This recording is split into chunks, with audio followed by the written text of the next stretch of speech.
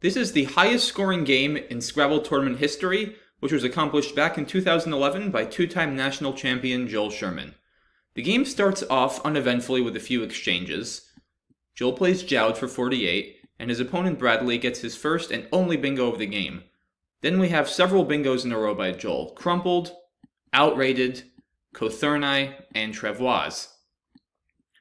Joel then briefly slows down, playing Glib, and then Fez, but the onslaught continues the next turn after Bradley plays Loeb, setting up a G-hook for Joel to slap down Shaking and Globe for 111.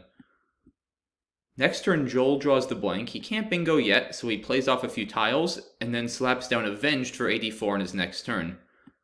Finally, he plays off a W, going for an out bingo, which he hits, and plays Airline to end the game, getting the 24 points from Bradley's tiles to finish with a score of 803.